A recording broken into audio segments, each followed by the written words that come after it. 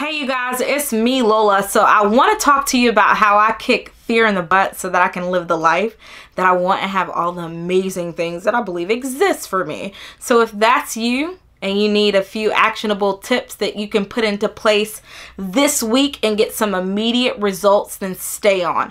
I'm going to help you out. So this whole chat that I'm having with you actually started from a phone conversation I was having with someone that I consider to be very near and dear to my heart. And as we were talking about our goals, our plans, where we saw ourselves going, some things that we immediately needed to do and to take action on right away, I got asked a question. Okay, that happens, right? And the question was, you're so consistent on social media, you're so consistent online, you're so present. How do you do all of these things and not be afraid? And if you are afraid, how are you doing it with fear? And so I had a very rapid response to give them, and that's what I'm going to give you. The first thing is this. Sometimes you will have to do things in the state that you're in, and you'll realize that as you do those things, you will overcome limits that you've placed on yourself or limits that have kind of been imposed on you over time. Let me explain. So I was someone that always dealt with a lot of fear of everything. When I say everything, I mean everything, like germs. Beyond that, the dark. When I was a kid, I was afraid of the dark. I was afraid to go places by myself. Even moving into adulthood, I was really afraid to go anywhere by myself. I wouldn't do it.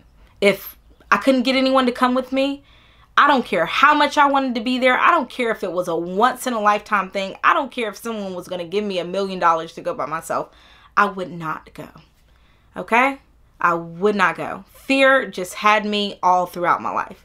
So a couple of years back, me praying and talking to God didn't even say like, you got a real problem with fear. God just started talking to me and telling me like, hey, you need to start getting used to going places by yourself.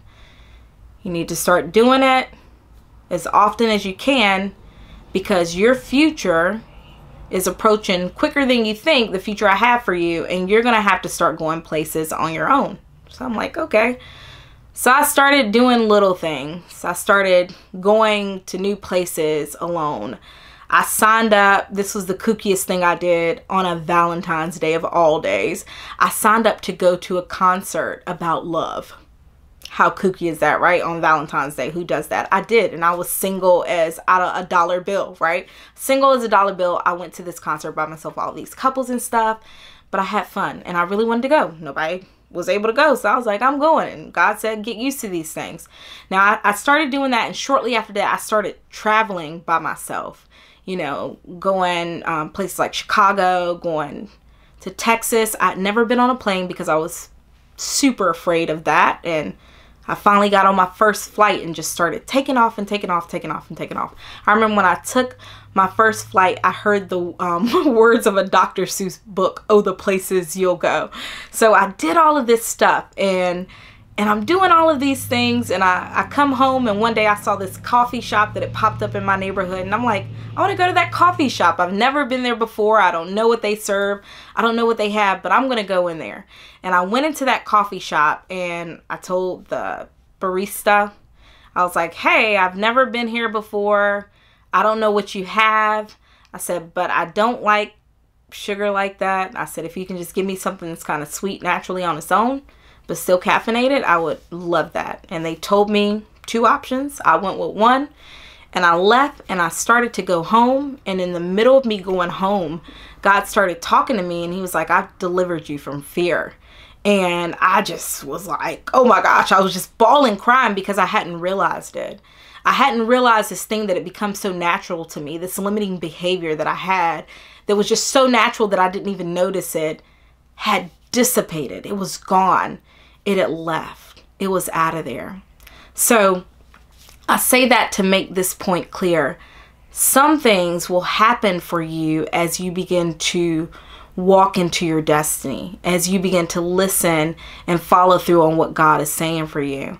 Some of the the deliverance that you need is going to come strictly through that. So even when you're dealing with something like fear, it's something that may just happen by you just deciding, okay, I'm just going to start walking in this. And then the next thing you know, it's gone. So that's one thing.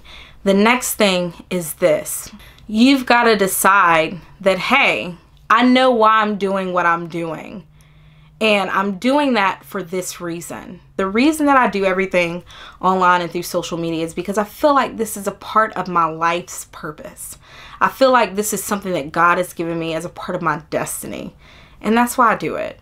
So I get gung-ho about it, and it's just like, I'm not afraid to do it because He's given me so much confidence in private that I'm like, He said to do this, so it's going to be okay.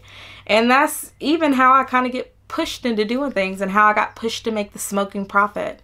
So you guys know The Smoking Prophet as a blog and a podcast that helps to enrich your life spiritually, creatively, and socially. But the way it started was just God giving me a little idea and saying, start a website, start a blog, just sharing your conversations with me, with the world, in a way that people that know me and don't know me can understand.